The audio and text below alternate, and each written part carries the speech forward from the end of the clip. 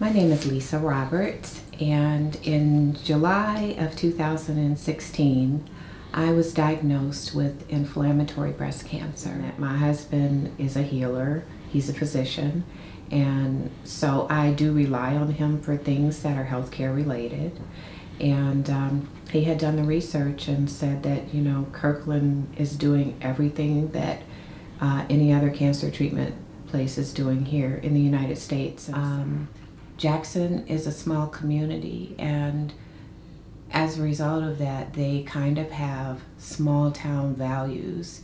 And I saw that more once I was diagnosed than I have the whole time that I've been living here.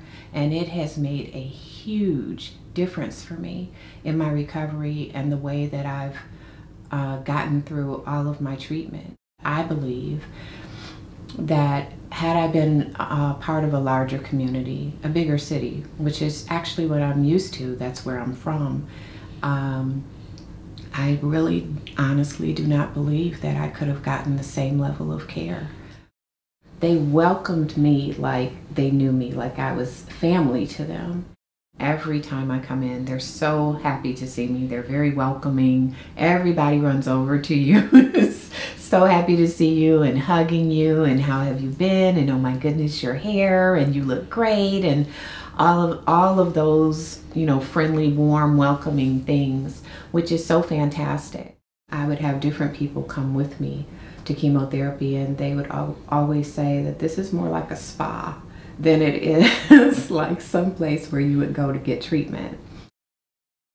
It all goes into making you feel special and attended to when you're receiving treatment there at Kirkland. By the time I got to the end of my chemotherapy, it was kind of bittersweet. I should have been, of course, excited to finish treatment, but at the same time, these people had become so close to me, and I didn't know what I was going to do with my days and my time now that I didn't have to go to chemo anymore. And I was going to miss everyone so much, They're like family to me. And if there is anyone out there who is going through the same thing that I'm going through, or has the unfortunate diagnosis of having cancer, I would recommend that you go to Kirkland. There's no reason for you to go anywhere else.